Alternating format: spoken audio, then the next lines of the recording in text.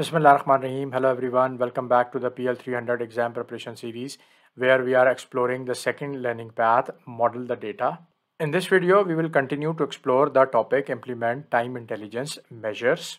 The next set of time intelligence functions are very similar, and these are the dates YTD, dates MTD and dates QTD family.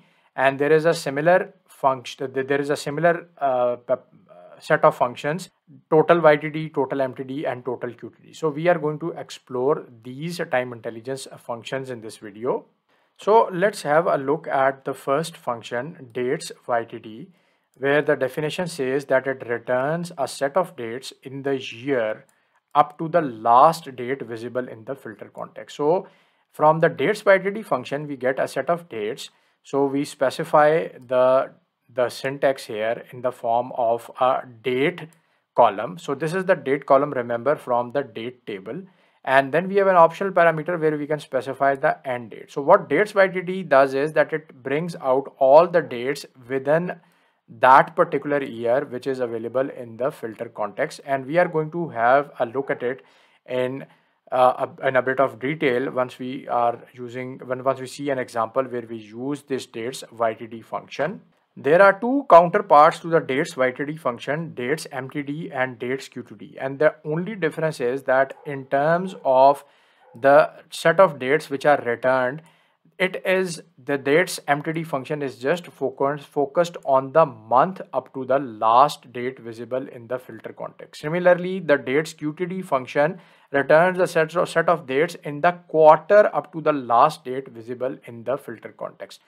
This is the definition of the three functions that I just showed you. Now let's go to the Power BI desktop environment and see how we can use these functions.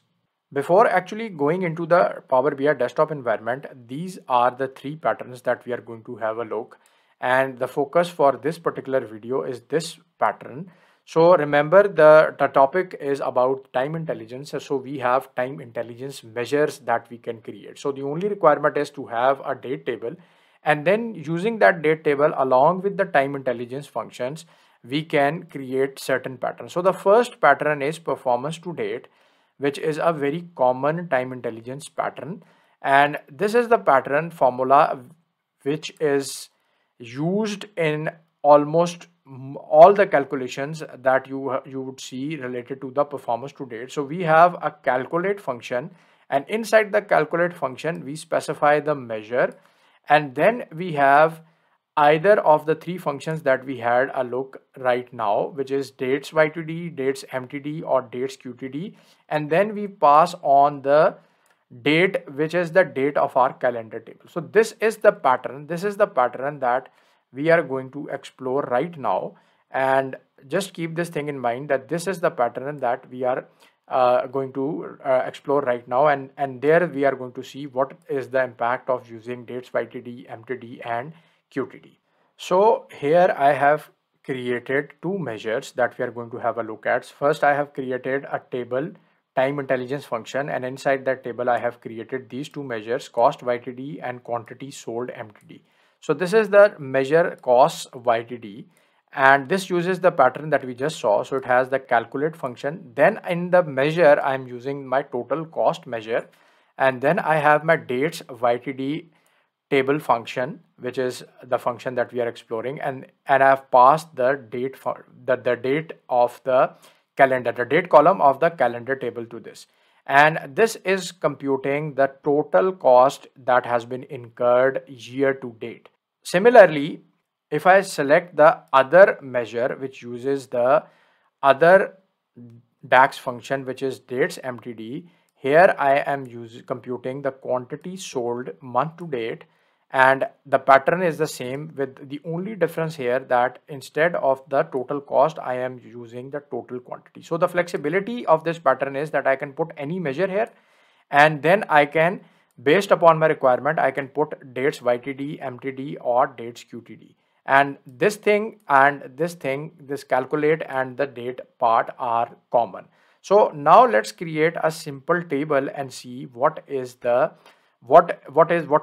this this measure actually computing, both of these measures are actually computing, and try to understand the code itself. So here I have created a very simple table visualization which has the date column from the calendar table. This is the date column, and then I have pulled total cost, and then I have pulled in the cost YTD that we just created.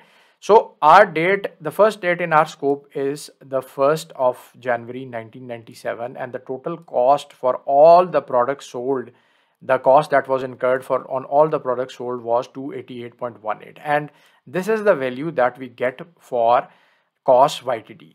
Then on the 2nd of January 1997, the total cost incurred was 521, and the value here is 809.34 for the cost YTD. So what is actually happening here is cost for the 2 days of January, the first date and the second date, these are being summed and this value is being computed.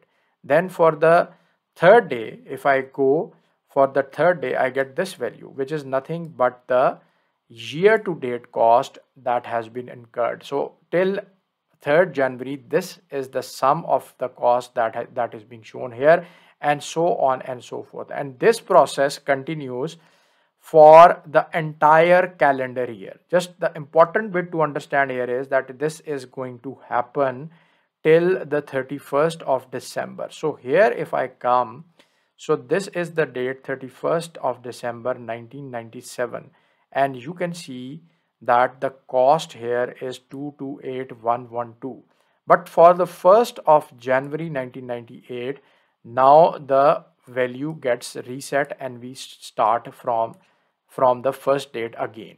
So this happens for all the values till starting from the 1st of January till the 31st of December, and then the process repeats itself, and for every year this is the pattern, this is follow. So this is called as the year to date pattern. Now let's look at the month to date pattern and have a look at the other measure that we created. Now let's have a look at the other visualization. So here we have the date, the total quantity, and the quantity sold MTD. So here you can see that again we have the same kind of a pattern. So for the first date we have the same value, then for the second date it is basically the sum of the first two values, then for the third day it is the sum of the first three values, and this is the pattern that is similar to the pattern that we saw for year to date. But here the important thing to note is that the cutoff date for this one is the last date of the month. So this process happens for all the dates till the last day of the month, which is the 31st January. And for the 1st of February, you see that it starts from scratch and then the same pattern repeats itself. Similarly, if we have QTD, then this happens on a quarterly basis. So this is called as the performance to date measure, where performance could be any measure, and to date means that any date that is in the filter context, and the scope is from the start of the month to that particular day. Similarly, for if you are talking about the year, it is the start of the year till that particular date in the year. So this is a very important pattern, and these are the three functions the three time intelligence functions that are used to compute this time intelligence pattern. The other set of functions that we saw at the start of this video are the total YTD, total QTD, and total MTD functions. So these functions are equivalent functions for dates YTD, dates QTD, and dates MTD, but they are not exactly equivalent, but they perform the same work that those functions do. And if I scroll down on this page here you can see that we have the pattern for total YTD, and here is the pattern that we just saw for total YTD. The only difference here is that this total YTD function works without the calculate function. So everything else is the same. Here is the measure, and here is the calendar or the date table of the calendar of the date column of the calendar table that we pass, and the rest of the stuff is exactly the same as we have for the dates YTD function, or the pattern that uses the dates YTD. So now we are going to compute the same measures, two measures that I computed using the dates YTD and dates MTD pattern. I am going to use the total YTD and total MTD functions and see what is the difference in the results. So here I have created another measure, and now I have created it using the total YTD, and you can see that here the same measure total cost has been used and then the date column of the calendar table. And if I just show you the results here inside the visualization, you can see that there is absolutely no difference between these two measures. So this is the one which has been created using YTD, and this has been created this has been created using dates YTD, and this has been created using the total YTD, and you can see that the result is absolutely the same.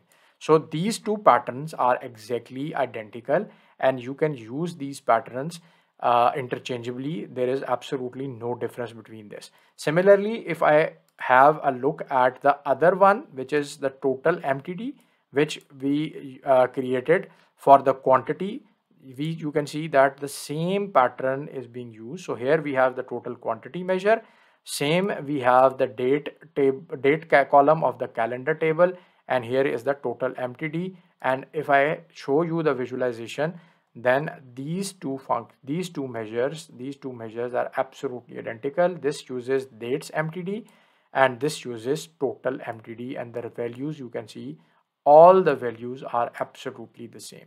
So this is a very important time intelligence pattern, and we have three set of functions that can be used in one pattern, and then we have three set of functions that can be used in another pattern, but the overall result is going to be the same. So that's all for this video, and I'll catch up with you with more time intelligence measures in the next one.